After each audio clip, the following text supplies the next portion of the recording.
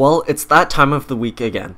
The time of the week where our king and queen have to make some cuts to the Clash of Clans workforce, and sadly for the giant, he just wasn't cutting it. The king and queen had a week-long discussion about the giant's performance as a builder, and they decided that he wasn't cut out to be a builder. For a few reasons actually. For one, that he was meant to destroy things, not build them. Plus, because of his size, when he was traveling around the base, he came really close to squashing a few villagers. And also for some reason he kept insisting on upgrading the walls. For whatever reason, he really enjoyed hitting walls.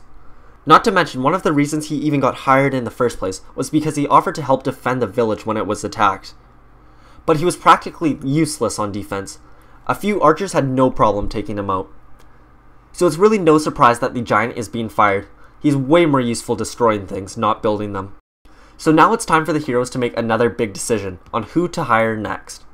They needed someone that was smaller than the giant so that they don't squash anyone, and smarter than the giant so they don't keep doing walls. And someone who can add more value on defense. You know who would be perfect for this? That's right. You're the wizard. The wizard. But sadly he was too busy this week working on some new boom in a box spell. Maybe next week he can take over.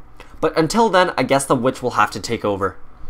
At least she offered a pretty cool spell that shrinks troops when being attacked. And she might even have her Larrys to help her build stuff quicker. But they might not be allowed since they are just kids and underage workers are against the Clash of Clans law. Who knows, the giant may even find a job somewhere else. With his brand new resume, he could probably find a job anywhere.